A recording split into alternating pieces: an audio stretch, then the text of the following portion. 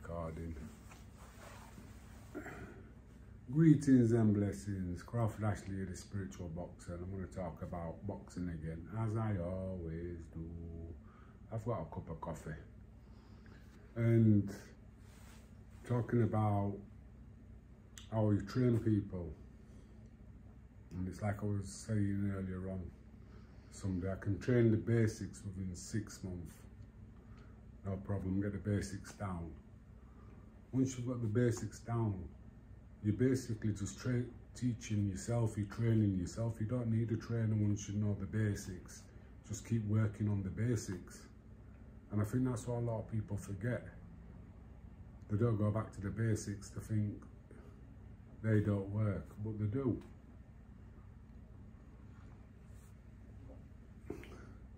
And then you've got to build mental strength. Now that's the side of the game I really like, that mental strength. And what is mental strength? Not believing what other people tell you. You know, I can give like examples of not believing people. Now that don't work. Of how you basically got to find out for yourself. I remember when I got knocked out by Clemenson, if I listened to what people were telling me, I would have been finished and I would have been washed up and I would have been chinny. But I never believed them. I made a mistake, I got caught. I understand that, I understand the game. My mental strength or my mental belief in, he couldn't beat me again because I won't make them same mistakes. And nobody knows you better than you, but most people listen to other people's opinion of you. And the amount of experts in boxing is amazing. So many people used to come up and say to me, do you know what I'd do if I was you? No, I don't really care because you're not me and you wouldn't do it if you was me. It's just that simple. Or else I'd be doing it. But I think mental strength is that belief in that you can be better than what you are. And not listen to anybody else. Who am I today? Who do I want to be tomorrow? Because tomorrow's going to come. So who do you want to be? You're going to prepare today for tomorrow, for the future. And these are the things like boxing taught me. I'm fighting in 3 weeks' time. So I'm preparing today for 3 weeks' time. I'm not thinking about 3 weeks' time. I'm just thinking about today and getting today's work done. It's like that saying, don't think about your opponent, let your opponent think about you.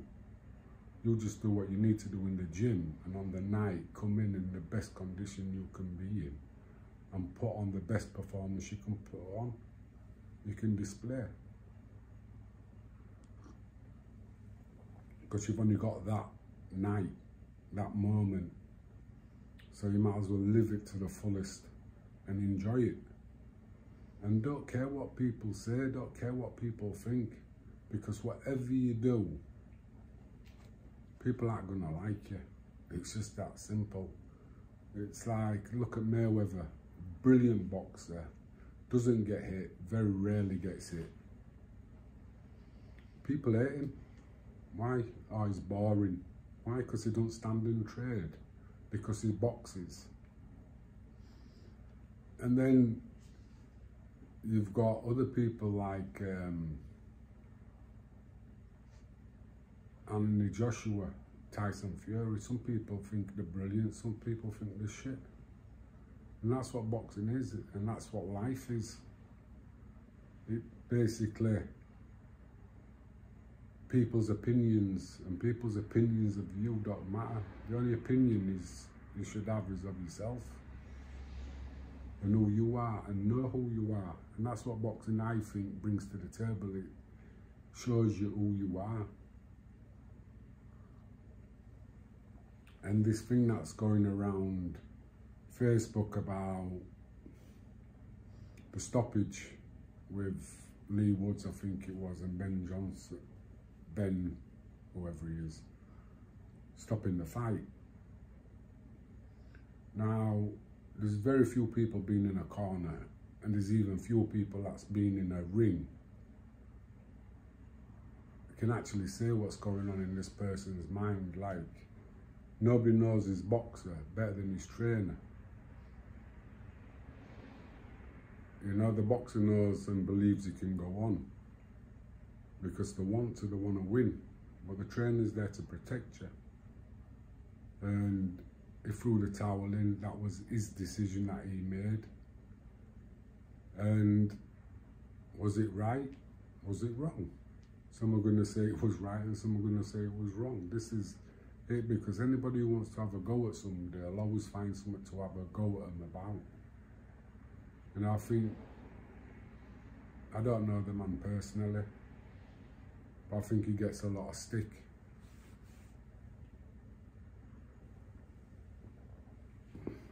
Some of it could be justified, most of it's not. But that's life. And to have a strong mind, you ain't got to care about that. The people who know you. And if you know yourself, you know when you've done something wrong, you know when something's not right, and you know you can do better. So do it. Do better. But like I say, back to boxing, that mental strength, the little triggers. It's like when I went to the press conference with Nicky Piper. I only found out the night before the press conference. And in the press conference, I'd found out he'd had 6 weeks to get ready for me. And I only found out the night before. We both had the same manager, Frank Warren. And there was a switch in my head that just basically turned on. He can't beat me. They've had to give him 6 weeks to get ready to fight me. How can he beat me? And when I went into training, I trained so hard that he couldn't beat me. Even over 20 rounds, 30 rounds, I'd have been in that same position, knackered, but he wouldn't have beat me. That's that mental strength. I didn't look at it as a weakness, I looked at it as a positive. Yeah, I've only got about 3 weeks to get ready. He's had 6 weeks. But he can't beat me because that's what they've had to give him. That's all the little voices were saying in my head. He can't beat me. And he didn't. And then Frank kind of like stalled my career over that, and that's kind of like a bad thing. And I don't want that talking to Theo, because I know he's got the talent to go further than I went with the right people behind him. I think he'll be a unified champion, not just a piece of it, but a unified champion. He's boxing on Friday, which is the 24th of this month, which is February, I think. Yeah. And I think hopefully it'll be his last one on this scene and we can go professional.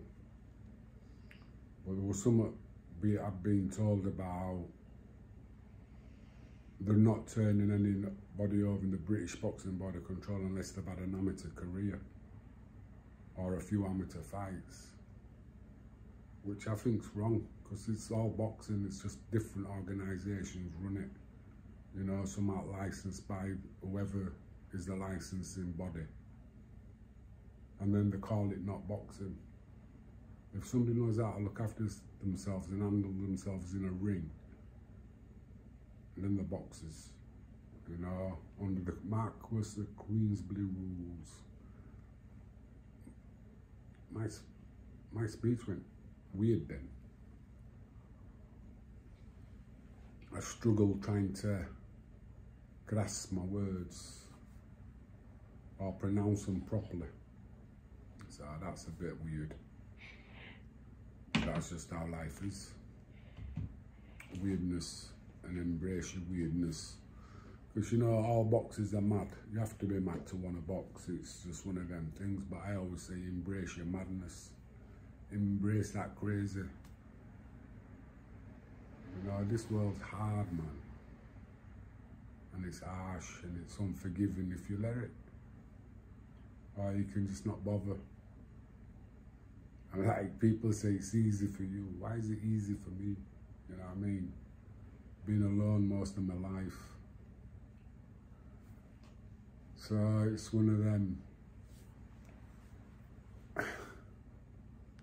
Would I rather be a part of the crew and society and be a miserable sod?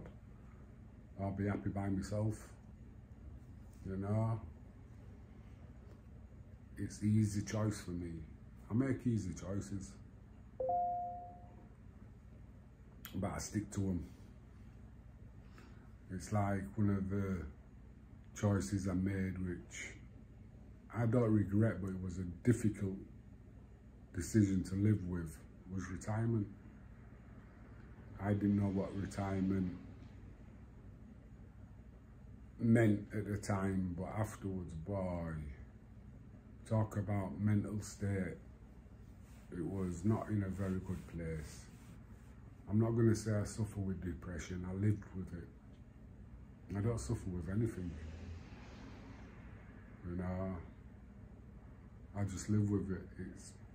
It is what it is. I'm not here for a long time. It feels like I've been here for ages though. So I might as well enjoy the time I'm here. And I've been smiling because I'm a happy person. I'm a happy bunny. I'm training a kid who wants to learn to box, and he's got the talent to go all the way. And all talent is having that mindset to stick to something and give it 100% focus. That's what talent is. Working on what you know. It's like, you look at anybody who's got a good jab. How many times do you think they've thrown that jab? Once or twice. They've thrown it thousands, tens, thousands. You know what I mean? 50,000 times they've thrown the jab. The 1-2s, work on them. You've got to work on them. It's practice, practice, practice. Then try it in sparring. But practice it in your shadow boxing first. Then try and take the punches on the backs. And then try and put it in sparring. And that's why I don't like wars in sparring. I like learning things where you're trying these punches that you've been practicing in the gym, in sparring in the ring. And if you get caught, you're not going to get your head taken off, because both of you are learning. Yeah, if you drop your hand when you go to the body, I'm going to hit you on the head, but I'm not going to knock you out. I'm just going to tap you and let you know I'm doing something where I can hit you. And then you get better sparring, you get better boxing, you get better fights. And then the crowds start coming back. But I've heard with this YouTube things, the crowd are back. Is it because they put on 50-50 fights? Or is it just because of the way boxing is going now? It's more,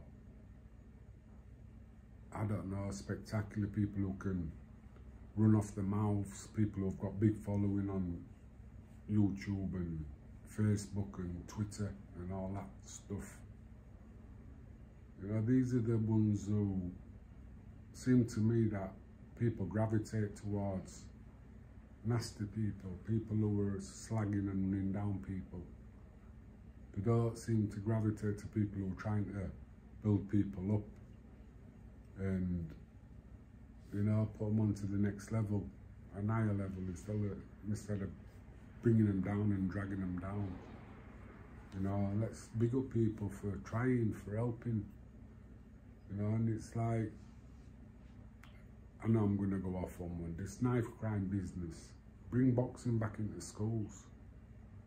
That'd be probably one of the best ways, quickest ways and easiest ways to get kids off from carrying knives, is bring boxing back into schools. You know, it teaches you discipline, it teaches you how to defend yourself, it gives you that confidence. So that's it for today anyway. I'm at the gym later on, and like I say, Theo's fighting on Friday. I think it's a sellout. So I don't know, I heard that. But you might be able to get in on the door.